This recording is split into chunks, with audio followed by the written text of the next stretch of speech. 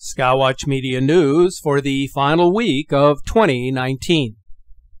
A series of strong earthquakes shook the earth across multiple countries, occurring within a 24-hour period, culminating in an extraordinary ring of fire eclipse that was witnessed by many as it scurried across the Asian continent. 3 powerful earthquakes and many aftershocks shook Argentina, Colombia, California, and Northwest Canada. The 6.3 Christmas quake off of Vancouver Island in the upper end of the Cascadia subduction zone is now the 7th event in an unusual series of tremors that has seismologists on high alert. On December the 23rd, multiple strong earthquakes shook the coast of Vancouver Island. This sector of the Pacific Ring of Fire sits atop 2 large tectonic plates, the Pacific and the North American. Caught in between is the Juan de Fuca plate. These plates push and grind under and past one another within the subduction zone. The energy from a strong earthquake can travel in all directions, actually pinging the earth and making it vibrate. The last major quake to strike Vancouver Island was a magnitude 7.3 that occurred back in the year 1946. Seismologists have indicated that quakes of this size can occur every decade, which means that this part of the Cascadia zone is more than 70 years past due for a major earthquake. The likelihood of a major earthquake is a frightening prospect for those living in the seismically active zones. But what may be even more terrifying is the time frame that seismologists are expecting and preparing for: a magnitude 9 megathrust rupture. Earthquakes of this magnitude are said to occur about every 200 to 800 years, and the last one of this magnitude occurred over 300 years ago. When a series of quakes takes place in a very short time frame, such as the recent swarm off of Vancouver Island, it's understandable that seismologists would be concerned, knowing that a megathrust earthquake is overdue. A series of 9 earthquakes struck California within a span of 24 hours on Christmas Eve and just before dawn on Christmas Day. The earthquake swarms stretched the entire length of the state, ranging in size between 2.5 and 3.3. The largest tremor occurred in the San Jacinto Mountains east of LA at a depth of 9.6 miles, and it was felt far and wide across the Southern Valley.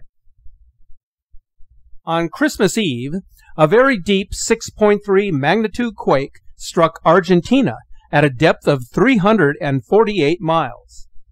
On that same evening, a 6.0 earthquake hit Colombia at a depth of 6.2 miles. This earthquake was widely felt, and it was followed by a swarm of aftershocks, ranging in magnitude from 4.4 to 5.8. The tremors were felt in several cities across Colombia, including Bogota. The series of earthquakes on the eastern flank of the Pacific Ring of Fire took place within a 24 to 48-hour period prior to the solar eclipse that caused the day to become dark across Asia on the day following Christmas. Skywatchers in parts of the Middle East and across Asia witnessed an amazing ultra-rare annular eclipse of the sun, referred to as a Ring of Fire eclipse.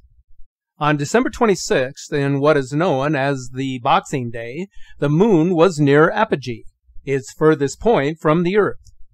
At this distance, the moon was not able to cover the sun in its entirety, therefore leaving behind an intense light called the Ring of Fire eclipse, a rare phenomenon that will not be seen again until the year 2063.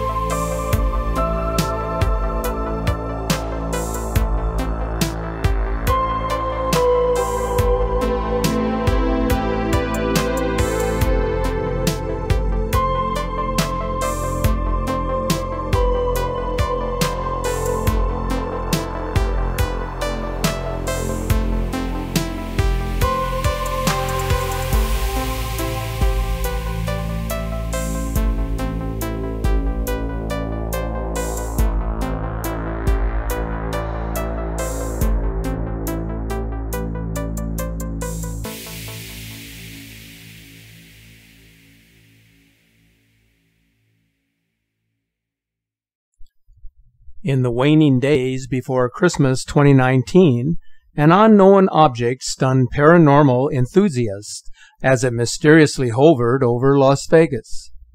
The UFO sighting over the nearby mountains confused onlookers as the bright orb moved quickly along the hillside while emitting pulsating bright white and blue lights. The skywatcher who filmed the footage claimed that the object produced no sound and was accompanied by smaller objects that were flashing above the Las Vegas evening sky. The object is seen moving in various directions above the cliffs before finally traveling at a very fast clip across the desert.